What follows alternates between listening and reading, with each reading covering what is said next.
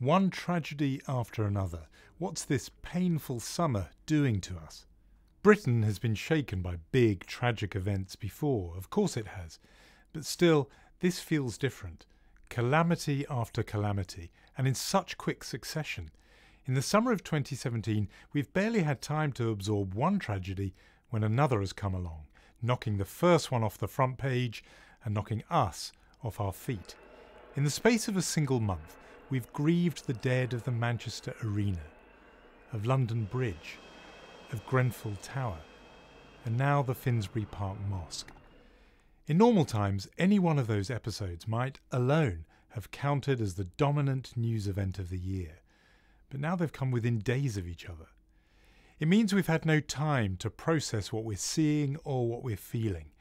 Death struck the Finsbury Park Mosque hours before we were due to have a minute's silence for Grenfell Tower. And bear in mind, just a couple of months before the Manchester bombing, Westminster Bridge witnessed a terror attack similar to the ones at London Bridge and Finsbury Park. This is hard for the emergency services, who are being stretched as never before. It's a struggle for government and media. After all, this turbulent month also included a general election. But it's the rest of us I'm thinking of. How does a society digest such major shocks at this kind of speed?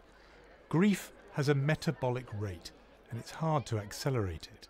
We need more time than events are allowing us. Time for the families involved to grieve, but also time for everyone else to pause and adjust.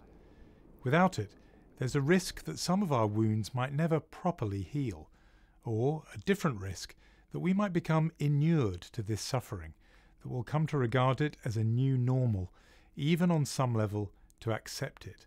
Our hearts might harden.